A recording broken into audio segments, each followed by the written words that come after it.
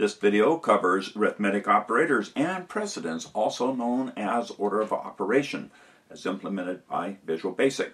Visual Basic has the following standard set of mathematical operators: add, subtract, multiply, divide, and exponents. Well, with a couple of extra features.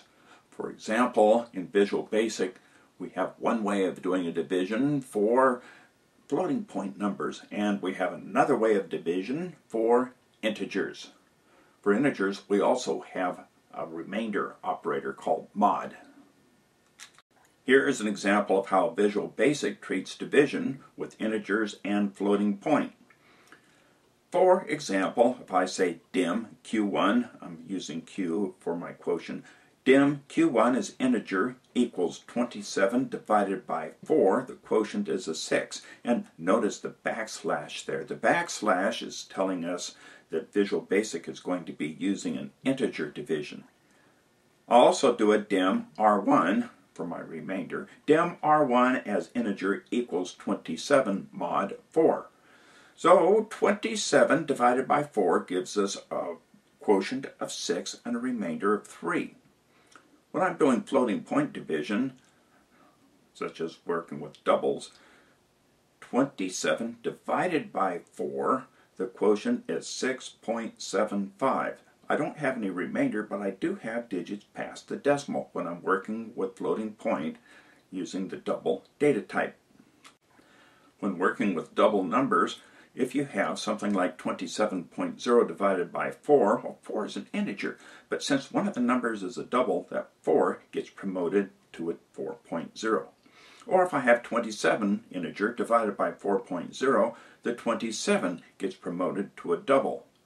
It works the same way as if I had 27.0 divided by 4.0. In each case, the quotient is going to be 6.75. There are certain cases where we may lose some precision. For example, Visual Basic promotes an integer to a double, but will round a double to the next integer value. For example, if I compute a quotient of 6.75 and then try to store that double number into an integer, it's going to round up to a 7. However, if I have 6.25, that's going to round down to an integer of 6. So somewhere we're going to end up either losing some possible precision, we're going to lose all the numbers past the decimal place if we take a double and store it into an integer. Visual Basic has an option called strict. If you type option strict on at the top of your program, then Visual Basic will only permit widening conversions. For example, an integer can be converted to a double, but a double cannot be converted to an integer if option strict is set to on. You'll end up with a compile error, and then your program won't compile, and you have to fix it before you can finish up with your project. The chart below shows a byte can be converted to an integer, which can be converted to a long, then converted to a decimal, can be converted to a single, and can be converted into a double. Microsoft Windows has two different views for the calculator. On the menu, there's an option there. It says View. If you view Standard, then you get a 4-function calculator, and if you view Scientific, then you get a calculator with all sorts of extra options. The order of operation for computing a mathematical equation is different depending on whether you're in the standard calculator or the scientific. If you're in the standard calculator mode, going from left to right, 2 times 3 plus 4 times 5 is going to end up giving you an answer of 50, because that computes 2 times 3 is a 6, then it adds the 4, giving a 10, and then multiplies by 5, and the answer is a 50. The scientific calculator uses a precedence of operators. Multiplication and division occur before addition and subtraction. 2 times 3 plus 4 times 5 evaluates as follows. 2 times 3 is evaluated to a 6, 4 times 5 is evaluated to a 20, and then we'll get around to doing the addition, add 6 plus 20, and the answer is 26. So, which one is the correct way for evaluating an expression? They're both correct, it's just that they're following different rules. Here is a chart showing precedence. We have parentheses having the highest priority, then exponents, multiply and divide, integer division, modulo, addition and subtraction, and finally the assignment. Operators with the same precedence are evaluated from left to right. For example, if you have plus and minus, then we're going to do whichever one showed up first on the line. You can use parentheses to cause some of the operators to be evaluated first.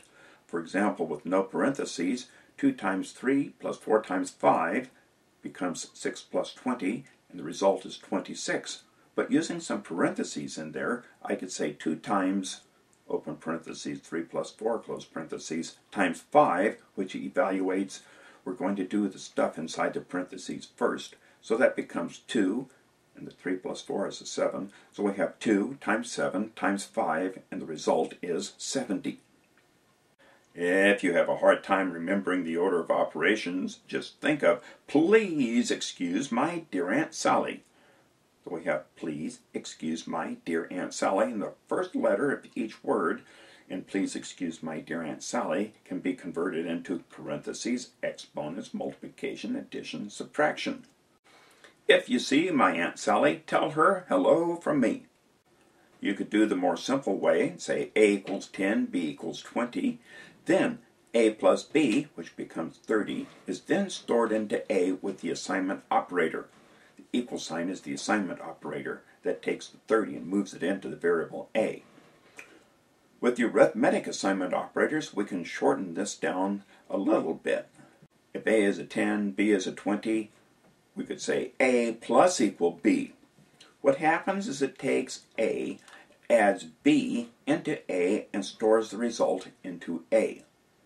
The final result is A this time is also equal to a 30.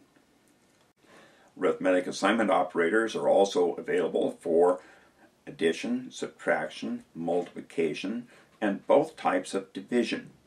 The last one on this chart is for strings. It says string first, ampersand equal string last. That becomes the same as string first equals string first, ampersand string last. The ampersand in strings is a concatenation operator, so it's going to add the second string onto the end of the first string. In this example, if first was Dan, last was McElroy, by the time we're done, when we say string first equals string first, ampersand string last, then string first is going to be Dan McElroy. String last is still going to be McElroy because it's not changed. This is the end of the video presentation on arithmetic operators and precedence for Visual Basic. Make good use of this knowledge in your programs.